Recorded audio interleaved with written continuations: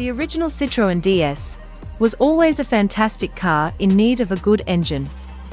Backed by the might of PSA and latterly Stellantis, that's less of a problem for today's DS models. A charismatic six-pot would be a bit much to expect, but in the electric and hybrid era, power is at least relatively easy to come by. DS is positioned as a premium brand, supposedly a French alternative to Mercedes, Jaguar and Lexus. Regardless of whether it actually has that cachet, a premium brand deserves a powerful range topper, so DS has rummaged in the Stellantis corporate parts bin and found the 355 brake horsepower plug-in hybrid drivetrain from the Peugeot 508 PSE. That means a 1.6-litre four-cylinder petrol engine with 197 brake horsepower aided by one 109 brake horsepower electric motor driving the front wheels through the 8-speed automatic gearbox, and a second 111 brake horsepower motor on the rear axle. That shouldn't be an issue for the DS9, which is designed to provide effortlessly rather than engagement. The real question is whether the premium over the already expensive standard car is justified. The entry-level E-Tense 225 costs £46,100, but the top-of-the-line 360 costs £54,100. This rises to £57,200 in Riviera Plus trim, which is dangerously close to the six-cylinder BMW 545e. But it's not just about the engine. The way the 9360 is made contributes to its high price. All of the 9s, including the 360, are made in China. It does, however, receive a more personalized treatment than its lesser siblings. The 360 starts out as a 225 with only front-wheel drive. It is then transported to DS Performance's Poissy workshop, where it is converted into a 360 in the same facility that prepares DS's Formula E races. It gets an electrified rear axle, 380mm front brakes, lowered and stiffened suspension, and longer wishbones for a wider track there, 24mm at the front and 12mm at the back.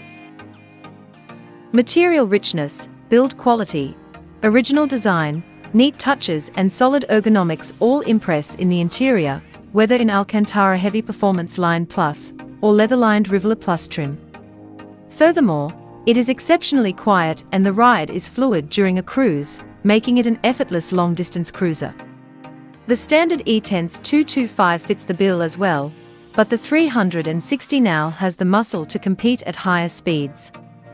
With the wider front track and rear drive, it loses some of the understeer-biased steady-state limit handling of the standard car. The rear motor will pitch in sport mode, and the adaptive suspension will tightly control the body. The slow and light steering ensures that this isn't an interactive car, but the chassis won't hold you back on a twisty road. The powertrain, ironically, will be the deciding factor for the fastest version. Despite their often impressive peak power outputs, plug-in hybrids are usually at their best when cruising at a slow pace.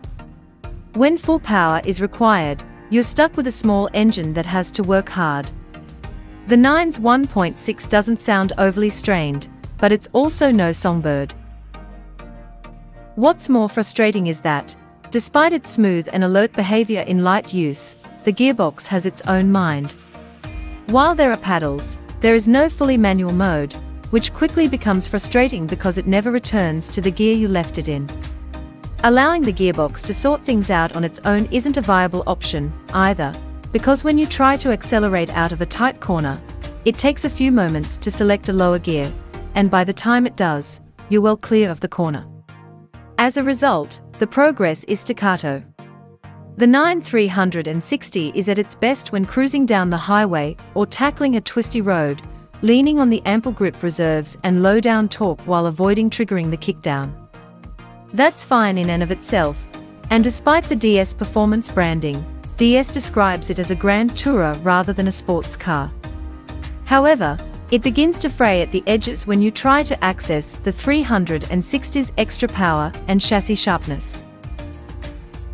The development and tuning of the DS9 E-Tense 4x4 360's power unit, and suspension were overseen by DS Performance, which won every Formula E championship in 2019 and 2020.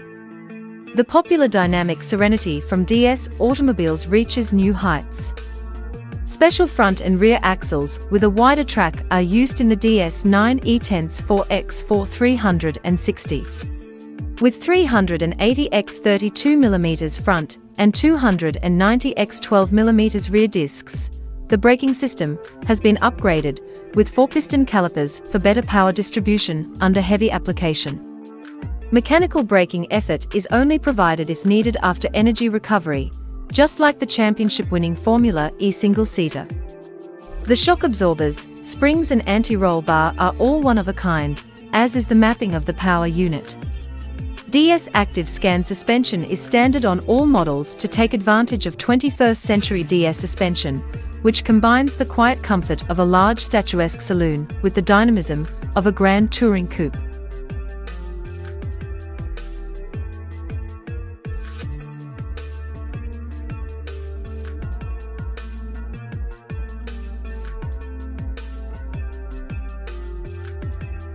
Thanks for watching, and give your comments below.